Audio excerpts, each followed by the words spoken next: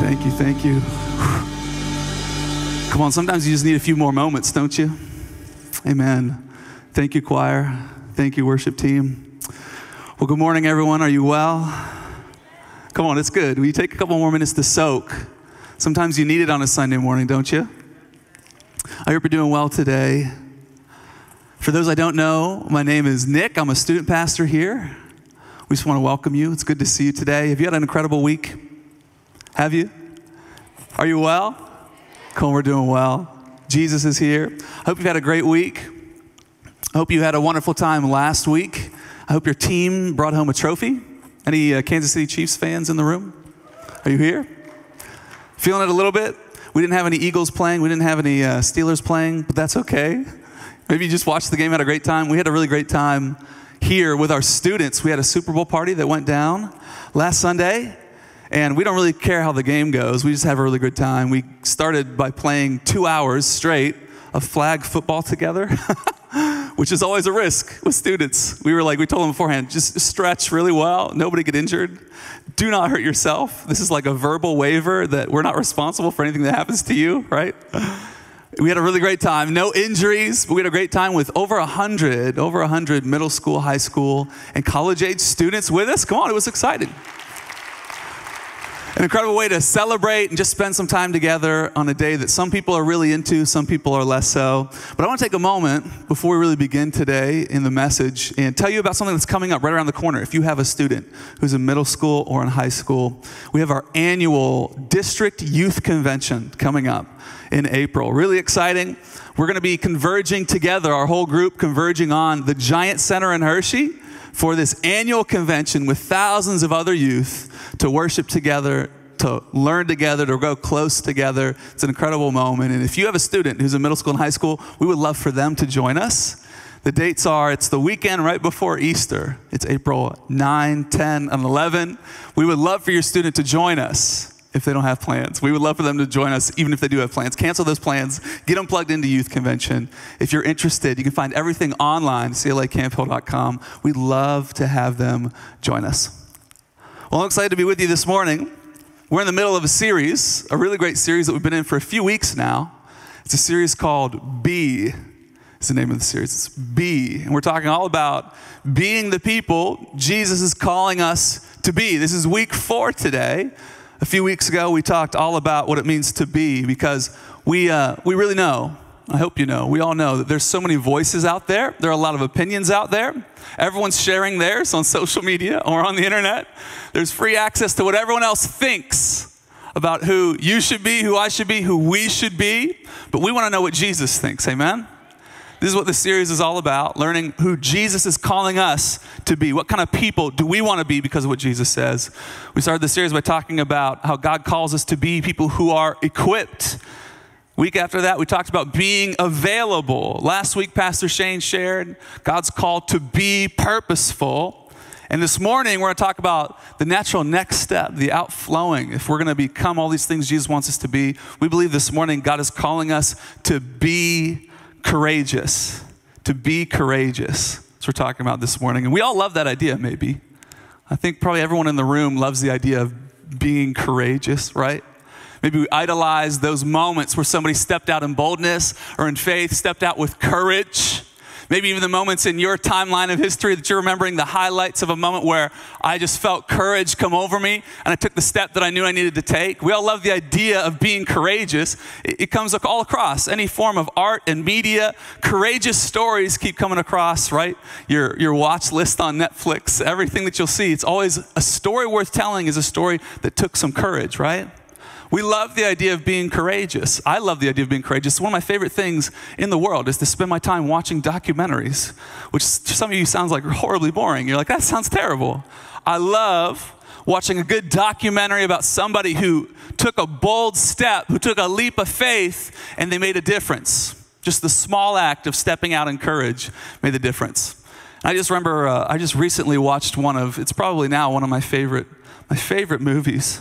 It's a true classic. I think it's one of those classic, even war films that have now come out over the last few years. One of my favorite movies now. It's a movie called Dunkirk. I don't know if you're familiar with this film. You may have seen it, maybe not, maybe. It's a real classic by now. I really love it. I remember watching it just recently because I'm so moved by the story of Dunkirk. And it's a historical setting. This is historical. Maybe you know the history book or you've seen the movie. This is a story of courage from not just people who are supposed to be on the front lines of battle, but courage by some people who are like, I was never a part of what was happening here, but it took a step of courage to get involved because they knew they needed to. The story of Dunkirk, if you're not familiar, is a story documenting the Battle of Dunkirk, where in World War II, in 1940, in Dunkirk, France, you had 400,000 Allied forces pushed against the beach at Dunkirk, completely surrounded by the enemy with no escape. There was absolutely no way off the beach. All the soldiers could do was stand there and watch planes fly overhead as they bombed them or starved them out. The enemy forces simply stopped and waited and decided, hey, we'll just take our time. And 400,000 soldiers are standing on the beach with no hope in sight. The whole country of Britain took up, and this isn't a part of the movie, but this is the Jesus behind it all. They took up a full day of prayer and fasting when the news came to them the soldiers were stuck. And a few civilians, and when I say few, I mean hundreds of civilians, took a step of courage to say, we have a way to get to these soldiers. They jumped in their civilian boats and traveled across the channel to rescue soldiers off the beach. Not knowing if their craft would even make it across the water or what they were going to face when they hit the beach, they decided it's worth it. And over the course of a couple days, 330,000 soldiers were rescued from the beach of Dunkirk. Spoiler alert, if you haven't seen the film, come on, I don't know where you've been. You have to have seen it by now if you're going to see it. 330,000 soldiers rescued because of just one act of courage by civilians who had no idea what to anticipate on the other side of the water. But they decided, hey, I have to do something. And the story has been remembered and documented as the miracle of Dunkirk to this day. And it all stemmed from a small act of courage of civilians deciding, I got to do something. I remember just watching this movie recently and, you know, the credits roll and you're like, wow, that moves me. And then I kind of step back and realize what I'm doing. I was just sitting on the couch, like slouching there. I got like crumbs down here. I was like, oh, we all like the idea of living a life that's courageous, don't we? And sometimes we gotta look around and be like, I don't know, am I actually doing anything? You feel a little bit bad about your life and what you've been up to whenever you watch a movie like Dunkirk. We all love the idea of courage, don't we? We love the idea of what if I stepped out? What if I decided that there was something that needed to change, something that needed to happen, and I take the step of faith to see it come through? What if I listened to what Jesus was telling me and I stepped out of my comfort zone because I know that he has incredible things on the other side? This morning, this is what we want to talk about. Not just what a great idea it would be if we were people who are courageous, but I want to actually relate to us. I really believe that Jesus is calling us. It's a part of following Jesus to live a life that's full of courage, full of boldness, that's willing to step out of our comfort zone because there are things that are waiting for us on the other side. And it isn't just stories in pop culture, I think, that connect to us. We see moments of courage or boldness. I think maybe when it even comes to the Bible, the stories that stick with us are the epic tales, right? Maybe even more. Like if I asked you to quote to me Romans 3, most of you would be like, I have no idea. 2 Timothy 2, it's some stuff about Jesus probably. But if I was like, tell me about David and Goliath, somebody's gonna tell me all about it. Or I said, tell me about Noah's Ark, where no one believed in the guy, but he knew what God called him to do, so he stepped out in courage. You'd be like, I know that story. It's those moments that stick with us. As we talk about courage today, I want to use a story and example that maybe we don't naturally turn to when we talk about epic moments of courage and boldness. But I think for us, it's foundational because it shows us how courage actually doesn't begin in this grand movie scale experience. Courage actually starts in the small things, and God uses that small moment or that small decision to expand what we could ever expect, right? If you got a Bible, would you turn with me? We're going to go to Acts chapter 3. Acts chapter 3 is going to be our case study this morning. And as you're on your way there, would you stand with me? We have a tradition of standing as we read together. Would you stand with me? We're going to Acts chapter 3, starting in verse 1. There's this encounter. To set the stage here, this is just a few days after Jesus is gone. He's ascended to heaven. He died, rose again. He stayed with his apostles for a while, taught them, processed with them, and they said, hey, here's the keys to the kingdom. See you later. And he leaves. He goes up to heaven, brings the Holy Spirit down to them, and now the apostles are just living out their everyday life. But they're living out their everyday life with the Holy Spirit giving them courage and giving them boldness to do the impossible. Here's what we pick up in verse 1. Verse 1 says, Peter and John, apostles, went to the temple one afternoon to take part in the 3 o'clock prayer service. And as they approached the temple, a man lame from birth was being carried in. Each day he was put beside the temple gate, the one called the Beautiful Gate. It's a good name for a gate. If you're going to name a gate, call it Beautiful. So he could beg from the people going into the temple. When he saw Peter and John about to enter, he asked them for some money. Peter and John looked at him intently, and Peter said, look at us. The lame man looked at them eagerly, expecting some money, but Peter said, I don't have any silver or gold for you, but I'll give you what I have. In the name of Jesus Christ, the Nazarene, get up and walk. Then Peter took the lame man by the right hand and helped him up. And as he did, the man's feet and ankles were instantly healed and strengthened. He jumped up, stood on his feet, and began to walk. Then walking, leaping, and praising God, he went into the temple with them. All the people saw him walking and heard him praising God. And when they realized he was the lame beggar, they were absolutely astounded. They all rushed out in amazement to Solomon's colonnade, where the man was holding tightly to Peter and John. If we were to read on, we see it doesn't just end there. Through this one healing moment, crowds gather, and Peter has an opportunity to speak to thousands. Tell them the gospel message. Tell them about who Jesus is, what it means for all the Jews that are in attendance, and he calls them to repentance. Come on, be a part of this community. Jesus has a new way for us, and we actually learned that they add to the number of Christians at the time all the way up to 5,000. They added droves of people coming to know Jesus, but as is tradition, there are some people in the crowd who don't really like what they're saying. They were like, why are they talking about Jesus all this time? Pharisees, Sadducees in the crowd. They say, we got to put a stop to this. The next day they bring them in and they have a whole council meeting telling Peter and John, you can't do that anymore. And I want to pick up with a verse that I think is so important for us. After such an incredible encounter where God multiplies what they could naturally do, chapter 4, verse 13, turn the page and read that with me. The most powerful and impactful moment in this encounter, I believe. Chapter 4, verse 13. After this whole encounter, and they decide, hey man, these guys, we don't want them to talk about Jesus anymore. Here's what they say in verse 13. The members of the council were amazed when they saw the boldness of Peter and John, for they could see that they were ordinary men with no special training in the scriptures. Remember, these are fishermen. They don't have any education. They're ordinary men with no special training in the scriptures.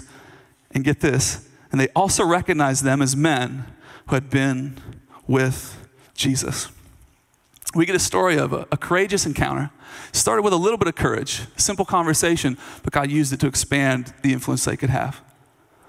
I don't know if you're like me. I would love the idea about having highlights of courage throughout my life, but I don't want just to have like, hey, there were 3 times where I really stepped out. I want to live a lifestyle of courage every single day using the small moments, and then you got to multiply what we can do. Are you with me?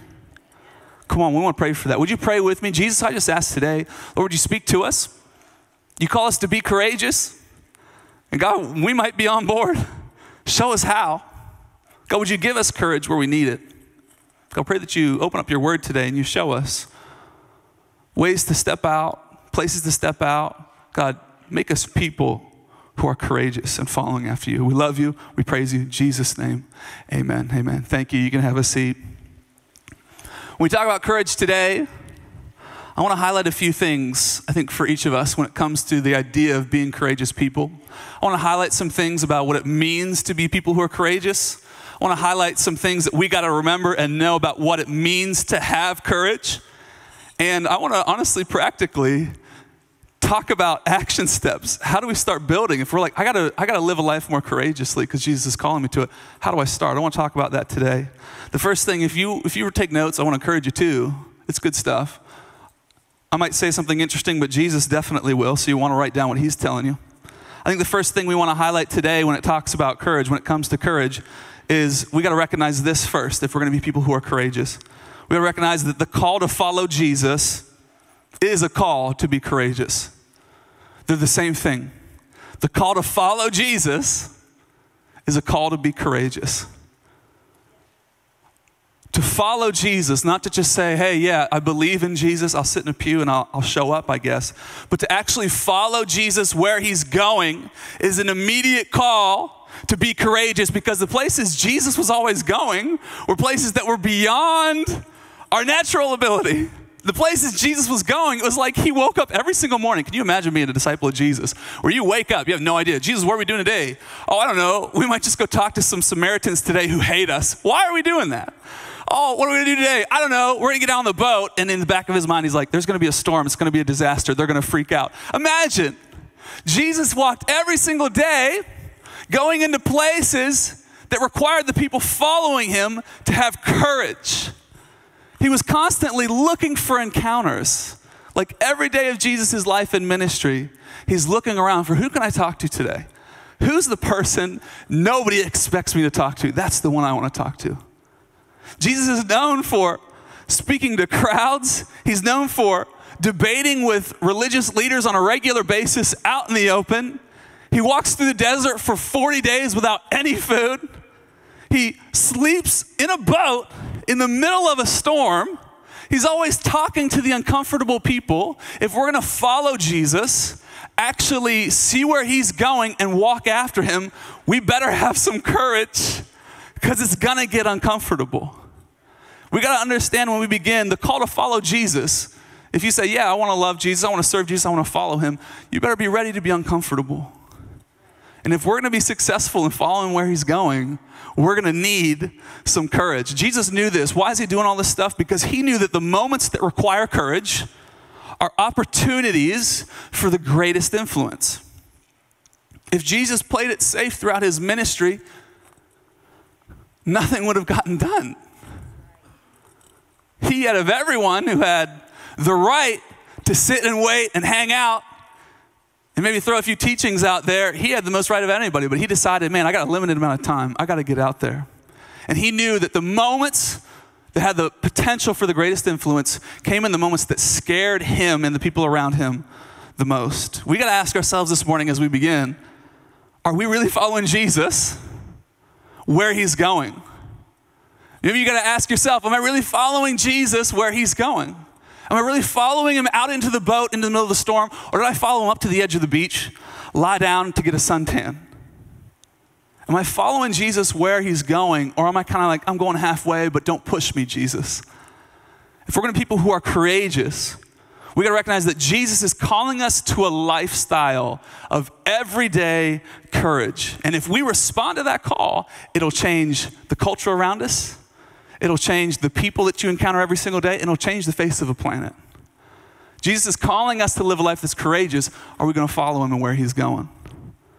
So we got to understand this morning, the call to follow Jesus is a call to be courageous. And I want to talk about a few things that it means when we talk about courage. What does courage mean? I want to talk about a few things courage is not and a few things courage definitely is that we got to know and remember. Number one is that courage is not the absence of fear, and it's not the absence of sense either. Courage is not the absence of fear, but it's not the absence of sense. Courage requires that you're in an uncomfortable place, right? Somewhere that scares you. Courage is the decision to do it anyway. But courage isn't just doing what scares you because, I don't know, it scares me. I guess Jesus wants me to do it. There's a fine line between courage and foolishness, right? I remember in college, I had a few friends, and you always have a few friends that are normal. And then you always have one or two that are just wild cards. You're like, you have no idea what they're going to do today. You have no idea. But I can remember at the end of a school year in May, the weather's nice. We were like, we're going to go on a little excursion. We're going to have some fun. We're going to go swimming, just kind of camp out for a couple days. And we went out to into the woods one day, and we did some cliff jumping together. Cliff jumping. Some of you are like, terrible idea already. You've made a bad decision. Now, here's the thing about cliff jumping. If you've never gone, maybe you're like, I never will. My kids will never do it. My grandkids, I'm going to tell them, hey, normally if you're going to go cliff jumping, if you're doing it in the smart way, it's a very calculated experience. You want to measure the depth of the water. If you know what cliff jumping is, it's jumping off a cliff into water, which sounds bad. Hold on, just hang with me. It's a very calculated experience if you do it right. You got to know the depth of the water. You got to see how much room you have between the rocks where you can actually land safely in the water. You got to make sure I don't go too high and it doesn't matter how deep the water is, you're done for. It's a very calculated experience if done right. You want it to be essentially a diving board in nature. That's what real good cliff jumping becomes. And so we're out there. We've got it all measured out. We're intelligent people. We're figuring it all out. We're making sure we're safe. But I can remember standing at the edge of the cliff and just kind of ready to jump again. And suddenly I heard something in my left ear. And I heard a voice coming up from this way. He said, "Hey, guys." And I look up to my left. I'm not lying. We're like 20 feet from the water right now, which is pretty high. But I remember looking up to my left, and there was one of our wild card friends, like 15 feet higher and off to the left. Like, you didn't have to even do any calculations. You knew he should not be jumping from that far and that high. What a terrible decision this man is making. Is he even an adult? These are the questions you're asking in your mind. Immediately, all of our friends are like, "That's a terrible, horrible idea. You're going to maim yourself or kill yourself." There's a fine line between courage and foolishness. This was the guy who was always like, "I'm down for whatever we got to do." He got so much pride about like how bold and courageous he was. Like, dude, I don't know if that's courage. I think that's a little bit of foolishness. I think that's a little bit of stupidity. There's a fine line between courage and foolishness. I think it's more fine than we recognize. I think the thing that we have to ask ourselves when it comes to doing something that scares us is ask yourself about the payoff. Why am I doing it? And you'll find out if it's really worth it. Jesus always had a reason. He wasn't going out into the storm because it was fun. He had a reason. There was something he wanted to show us. There's something he wanted to teach us. There was a miracle he wanted to do. We got to ask ourselves to determine the line between foolishness and courage. What is the payoff? Following Jesus is doing the things that scare us because it's worth it. And I think maybe that separates us from a life of courage is that we just don't internalize or make it a part of who we are to know that like really what's beyond that scary thing on the other side is so worth it. It's so worth the moment of terror or feeling uncomfortable or feeling afraid. Courage is doing the things that scare us, but it's not being an idiot about it. It's not being stupid, not making a bad decision. Courage is not the absence of fear, and it's not the absence of sense, but here's what courage is. Courage is responding to Jesus no matter what it means for me. Courage is responding to Jesus no matter what it means for me. Sometimes stepping out in courage, we often think of something that's going to benefit us, and all it took was a step of boldness, and God finally gave me all that I wanted. Courage is responding to what God wants me to do, no matter what it means for me. Here's the thing about courage. When God's calling you to be courageous and to step out in some way, oftentimes it's not going to benefit you in the ways that you want to be benefited. It's probably going to make you look cooler or get you more respect from people. It's not going to make you more comfortable, to make you more money. Responding to Jesus, no matter what it means for me, means that there's probably still risk involved. To be courageous and following Jesus means, I could lose something in this. The apostles in the first century church had weighed and measured the cost for themselves. They knew this is going to cost me everything, but I know that it's worth it. The first century Christians, when Jesus told them, "Hey, follow me into the hard things," they responded, even knowing that it might get them killed. One of the saddest verses in the whole Bible, if you want to turn with me to Acts chapter 12, is something that happens so fast, but it's so full of sadness for me, just how quickly it all goes down. But I think it changes. If I was in the first century church, following Jesus at the time in the book of Acts, it would change the way I was seeing what my call is. It would change the way we see our mission. Acts chapter 12, just a couple verses here. In verse 1 and 2, it moves quick. Here's what happens. About that time, whenever that time was, King Herod Agrippa began to persecute some believers in the church. He had the apostle James, John's brother, killed with the sword. And then it moves on to talk about Peter. In one verse, the Apostle James gets killed, and they just move on. That's so sad to me. I don't know if it's sad to you, but we're talking about James. We're talking about not just like, and God loves everybody. We're not talking about someone who's like unnamed, a part of the family. We know there's persecution at this time. We know people are being locked up. People are put in prison. People are even being killed. Stephen, the first martyr. This has happened before. But we're talking about James. If Jesus had some people who were close to him, it was the 12, the apostles. And within the 12, there are people who are even closer to him. You got Peter in there, you got John, and you have James, like the closest people to Jesus in his ministry. And up to this point, yes, we've lost people. We know it's worth it.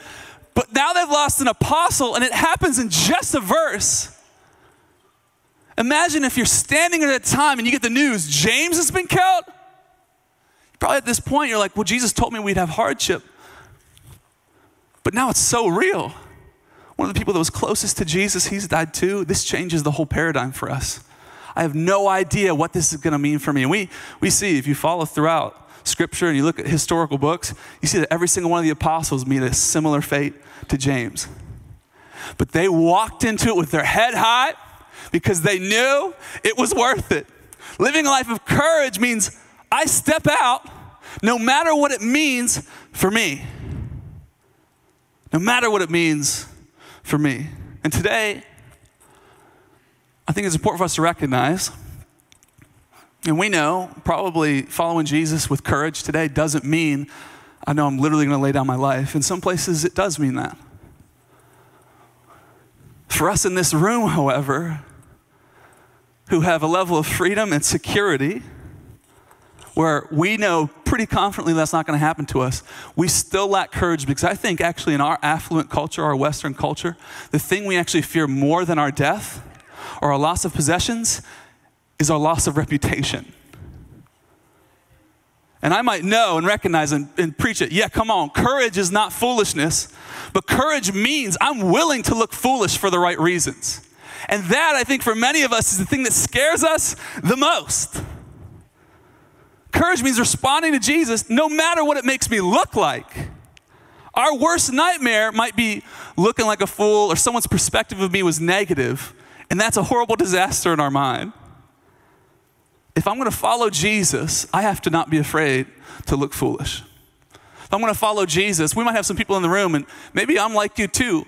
I might even say, hey, the big things that take boldness, I'll do it.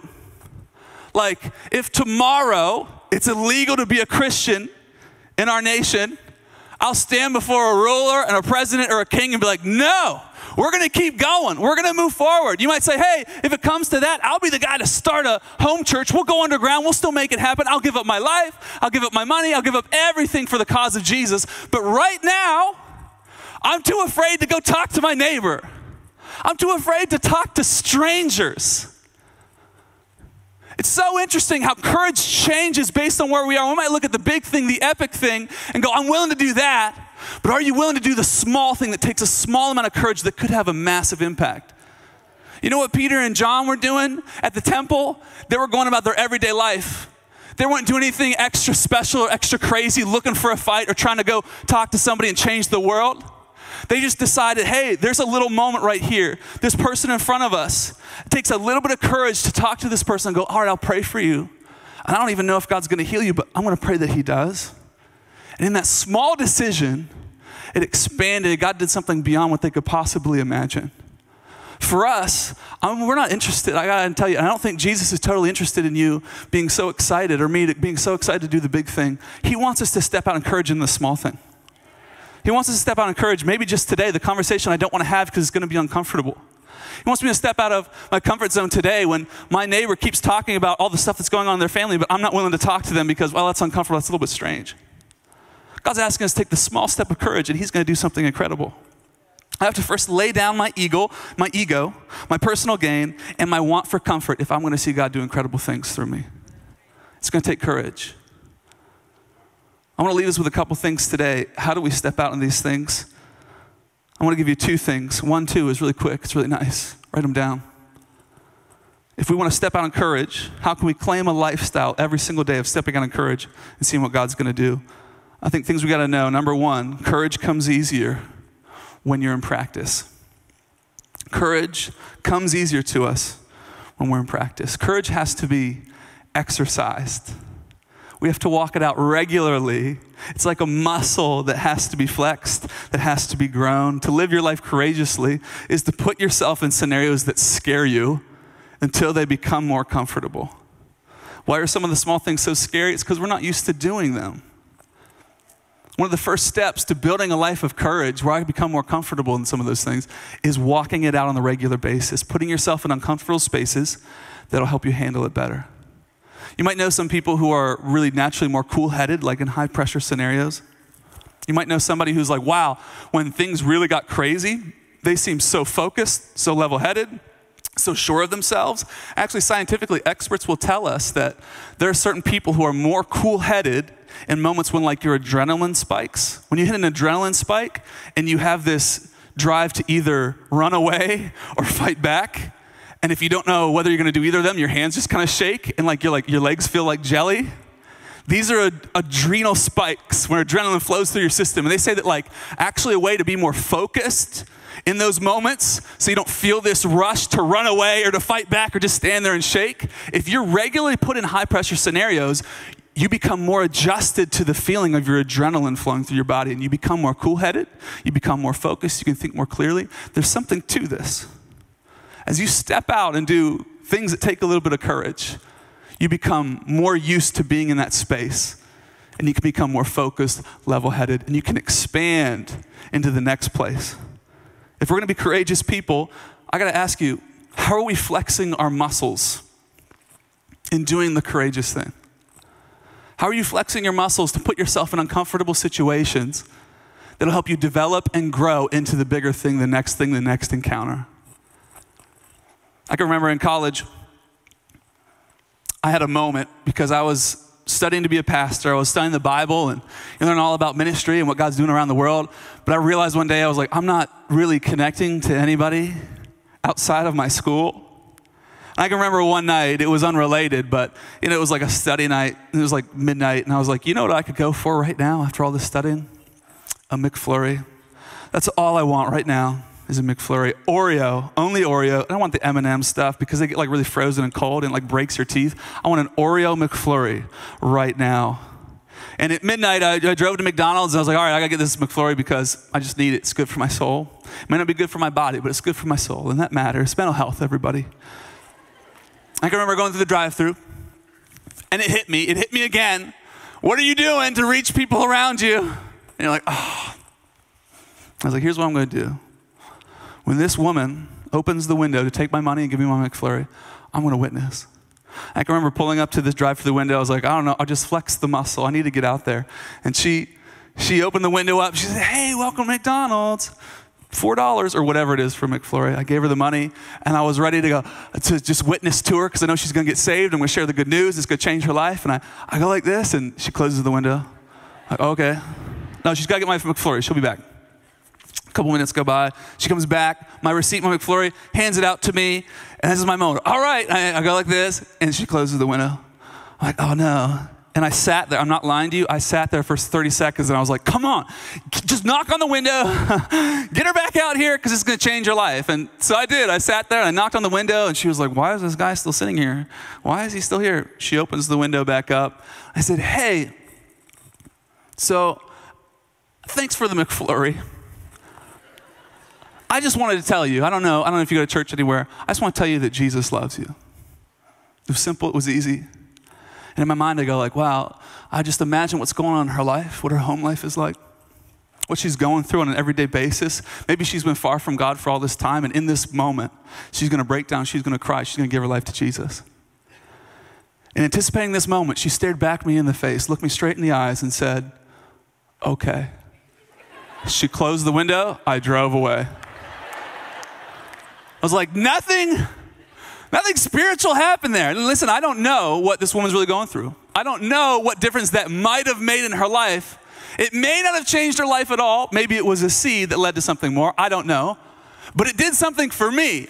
It was one of those small steps to get outside my comfort zone and go like, hey, I don't know whether I'm going to change the world at first. I don't know the first 74 times I pray for somebody's healing if it's going to happen. But if God's calling me to do it, I'm going to step out because I need to flex this muscle because he wants to change the world. And I can only do that. He can only do that through me if I'm willing and available to be uncomfortable. Are we flexing the muscle? It takes us outside our comfort zone. Can I challenge you today? I want to challenge you. Let me give you some homework. Nobody likes homework. I'll give you a challenge. Challenges are like, all right, I'm on. I'll dare you. I'm going to dare you today. When you're out at lunch this afternoon, take a minute. I'm daring you to do it. Double dare you. You got to do it. Whoever's waiting on you, waiter, waitress, spend a moment. You don't got to get them saved. There's no report back. I don't know what's going to happen. Take a moment to listen to their story. Ask them questions about themselves. Even if it's a small thing, plant the seed. If you're uncomfortable, good, you're going to learn more from this. Talk to the waiter or the waitress this week. Look for a ministry opportunity. What does that mean? Somebody's going through something at work. I have a family member that's in trouble. Look for the ministry opportunity that takes you out of your routine. We're always moving somewhere. Look at the thing that's going to disrupt you on your path, that's going to make you late to the meeting, that's going to make you late to lunch, that's going to disrupt your normal routine. Recognize that's an opportunity from God and step into it. If we learn to do this on a regular daily basis, imagine what God's going to put in our hand. But all it takes is a little bit of courage. I got one more. We're going to wrap up in just a moment. I want to invite our musician to come on up. Let's play some music with us. We're going to bring things down in a moment. Number one, I think if we're going to step out in this, we're going to know that courage comes easier when you're in practice. We need to practice. I think number two, courage comes easier when you know you're not alone. Courage comes easier when you know you're not alone. When you have somebody who's next to you, it gives you comfort. When you know that, hey, if I'm going to look like a fool or this isn't actually going to go the way I thought it was going to go, you know that they're right there with me and they're going to look weird too. It helps. When you get a little bit of like, all right, I can do this. See, when you got a friend who's going with you, you're like, all right, come in. We can do this. It'll work out. Nothing we're called to do in this life of following Jesus is supposed to be individual. But if you were to dream about your epic moment, the moment of boldness, the time you stepped out, the courageous encounter that you had, you usually think about you being the hero in the story, doing it all by yourself. Nothing we were called to was supposed to be that way. Jesus is the only hero of our story. We're just following him into the stuff that he already did. He's just showing us the way. Who are you walking with in your quest to be courageous? Who's by your side in this room, or maybe it's a family member, or it's a friend? Who are you walking with into the unknown? Who's by your side as you step out in courage? You look at the model of the apostles, they didn't go anywhere by themselves. Peter's got John, and Peter's doing all the talking. He's just more of the talker, more of the extrovert. But John's right there the whole step. He's there the whole way. He's probably the behind-the-scenes ministry guy. Who are you walking with? Turn with me one more time. We're going back to Acts chapter 4. This is after this whole encounter goes down. Peter and John go before the religious leaders, and they get blasted. You can't do this anymore, guys. You're done. And they're like, okay. And they walk away, and they're like, yeah, right. We're going to be back here tomorrow. In chapter 4, they don't just go home and write down on their blog all this epic stuff that happened. They go home to a community of friends and family and believers. In chapter 4, verse 30, we're going to pick up what they do when they get back with the people. They immediately share the story, and then all together, the whole community, they sit down and like, we're going to pray that God does more of this stuff. We're going to pray that he give us courage, give us boldness to step out into places that are unknown or unsure or uncomfortable. And we want him to work through us. God, all we have to do is step out in courage, and you're going to take it from there. They pray all these things. God, you come through. And here's what they say in verse 30. God, stretch out your hand with healing power. May miraculous signs and wonders be done through the name of your holy servant Jesus. And after this prayer, the meeting place shook, and they were all filled with the Holy Spirit. Then they preached the word of God with boldness. Courage comes easier when you do it with somebody. When you do it in a community and you step out with somebody. If you got a challenge ahead of you, call your friend. Come on, you got to come with me. I got to talk to this person. or things are going down, I need someone to pray for healing. I need you to come with me. Who are you walking with? We have to do it with each other. And here's something that I think is beautiful in this verse as well. It's after they pray, God, would you give us boldness, that the Holy Spirit comes and he fills them afresh. You know that you can be even more courageous when it's not just other people that are around you, but you know Jesus is walking with you. Courage comes way easier, even here in the verse 31, where as soon as they pray, the place is shaken. Could you imagine that today? As we pray for boldness and courage, the place shakes. The Holy Spirit comes down and it says what? It gives them boldness and it gives them courage to keep going. Courage comes way easier when you don't just know someone's by your side, but you know that Jesus has already gone before you. When you know that no matter where you go, it feels strange or it costs you everything, that Jesus is standing right by your side. We can walk courageously. I believe it, and I hope you do too. More than anything, we can walk courageously into whatever comes our way when we know that Jesus is standing right next to us in the process. We're going to have a moment, I think, today. I just have a prayer today that as we pray for courage today, that we have an experience like this. Wouldn't that be weird if like the place just started shaking? You're like, that's actually not cool. What a moment. But what I do pray is that God gives us courage and gives us boldness today. And as we enter that prayer moment, I want to invite our ushers and our pastors to come on. We're going to step into a moment of communion. And as our ushers and our pastors come and they begin to distribute, they're going to give you a small piece of bread. They're going to give you a small cup of juice. As you get that, would you just hold on to it? We're going to take it together in a few moments. I think the time of communion, I really believe this, it just lined up perfectly. I think the moment of communion is, more than anything, a call to God's people to be courageous because Jesus has already gone before you. If you know the story of the Last Supper, where Jesus sits down with his family, his disciples, the guys who have been with him for years. He'd been showing them the way. He'd been teaching them. They've been stepping out into incredible things. They've seen Jesus do the scariest things with the most incredible payoff. And he sits around the table with these guys and he says, so listen, you're going to do this whenever you're together. And I want you to remember what I've done for you and what I've shown you. And it's kind of an abnormal, kind of strange dinner, where Jesus doesn't make it all comfortable and perfect. He calls people out. He says, Peter, you're going to deny me, man, 3 times. Peter says, no. Like, no, for real, you're going to do it. Judas, in the middle of the dinner, gets up and leaves because he got exposed as a traitor. But Jesus is doing something. He's like, you need to know that there's going to be trouble ahead. This is what he's telling his disciples.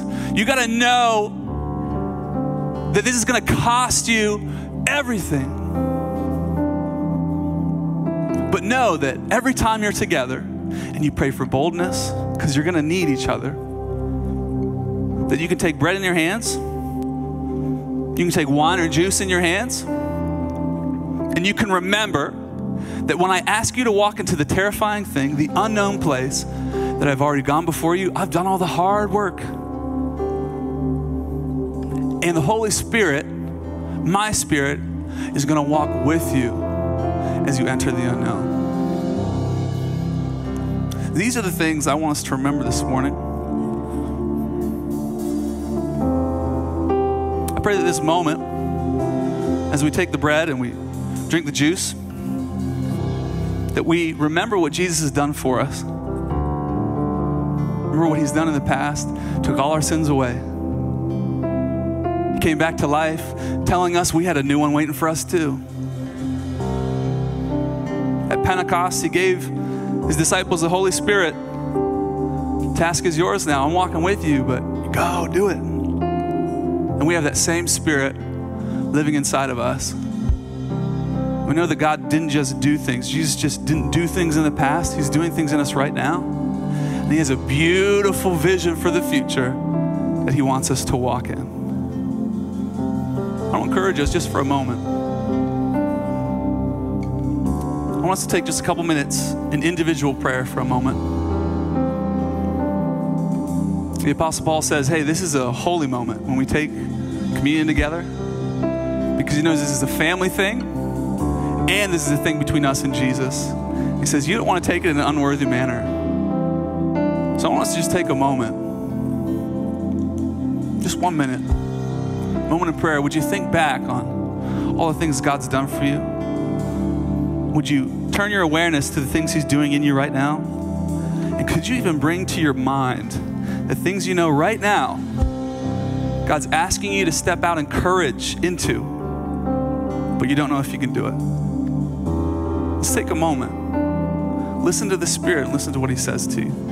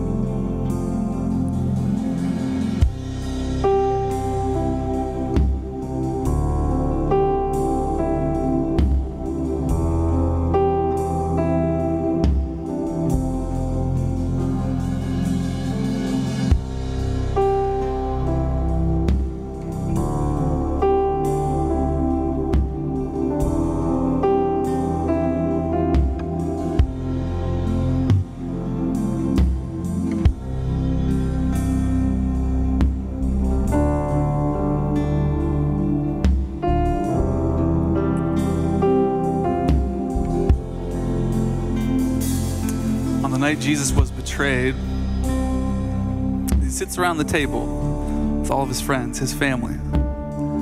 He takes bread in his hands. He says, "This is my body, which is given for you." That means what's true for us.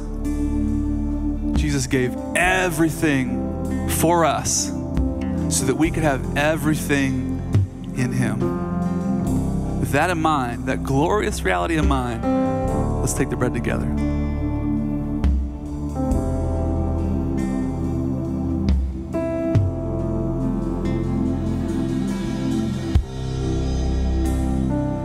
And Jesus took the cup. He said, "This cup is the new covenant in my blood. Do this in remembrance of me." That means new covenant. We have a new beginning ahead of us. That even if it costs us everything now, we have a glorious future that's waiting for us. And we drink a cup because that's reason to celebrate, amen? With that in mind, let's drink together.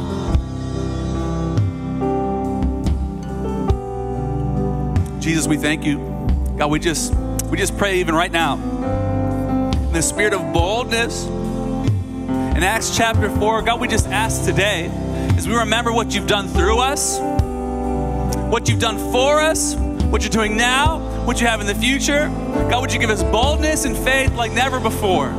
God, would you speak to us right now? Give us the face of the person you want us to reach.